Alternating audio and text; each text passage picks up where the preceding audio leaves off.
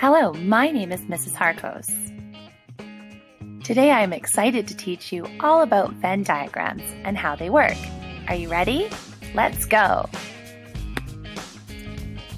Now you might be thinking to yourself, what are Venn diagrams? Well, simply put, Venn diagrams are circles that overlap to show how things are alike or to show how things are different. To start off, you want to have at least two topics. For this example, I'm using apples and bananas. When I think about apples, I know that they are fruit, they are sweet, they are hard, they are round. When I think about bananas, I know that they are also fruit and sweet, but they are soft and they are long. Now I'm going to organize my information. To organize it, I need to draw two circles that overlap. The overlapping part is really important in a Venn diagram. If they don't overlap, you don't have a Venn diagram. Now we're going to start filling out our circles. My left circle is all about apples. My right circle is all about bananas. But notice that overlapping part of the circle?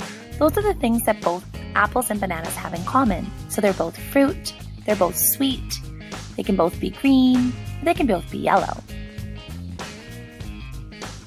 Now that we've filled out the middle part of our circles, let's think about the things that apples and bananas don't have in common. For example, apples are hard, bananas are soft. Apples are round, bananas are long. Apples are red. They can also be green or yellow like a banana, so that would go in the middle part. Okay, let's try one more. Car and bike. Cars and bikes are both used for transportation, so we would put that word in the middle. A car has 4 wheels, we put on the car side, whereas a bike has 2 wheels, we put that on the bike side. Car has a steering wheel, bike has a handlebar. Now, for the purpose of this video, we are introducing the basic concept of a Venn diagram using 2 circles.